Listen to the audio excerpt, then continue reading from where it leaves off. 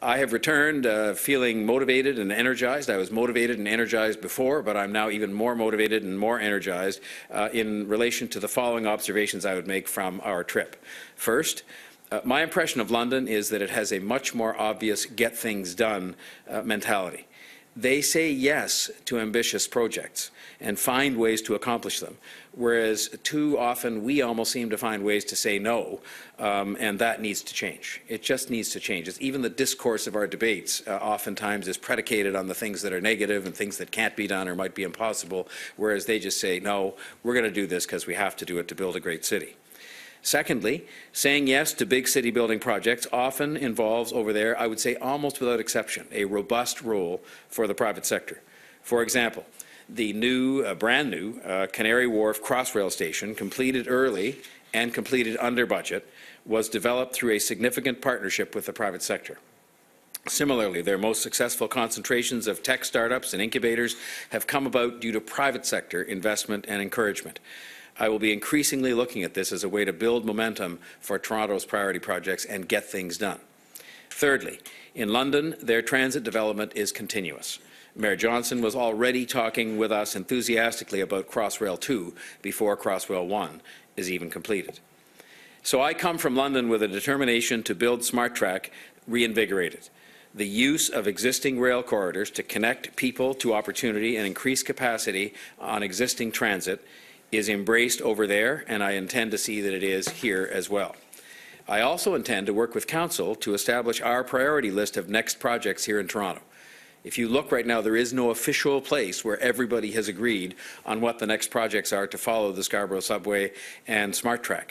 And I think we need clarity and focus on what the next projects are going to be, because we shouldn't be waiting to get started on planning and getting the money and all of those things. I think some of this will be easier in light of the committed partnership we now have set out by all parties in the recent election, including the soon-to-be Liberal government.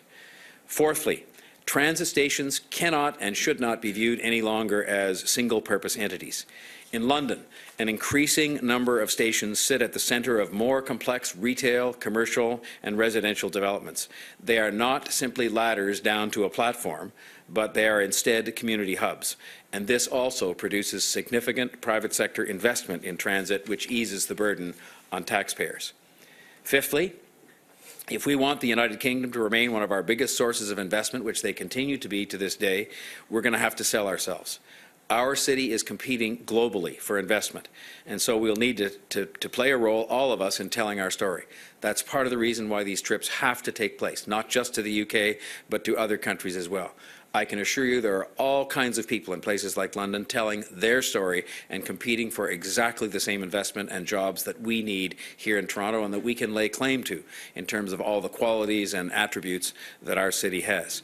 And that means having people from Toronto officials, including political officials, public servants, business leaders, academics, and members of our cultural communities out there selling this city. It's one of the best investments we could make, carefully done. Sixthly, I was also struck by the very ambitious and creative design of the new buildings which are being incorporated into the London skyline. It's a particular challenge there because, of course, of the history of London, but they have a lot of new buildings going up. In fact, it may be the place I've seen the most cranes that I've been aside from Toronto. And I look forward to working with our Chief Planner, Jennifer Keesmaat, and others to see that we can find an even better way to develop our city with ambition and creativity and vision. I think our skyline, which is exciting in terms of how it's growing and changing, should inspire us and should give us more ambition to do great things. And I think future generations will thank us if we challenge ourselves even more to think differently, as clearly they have done in the City of London.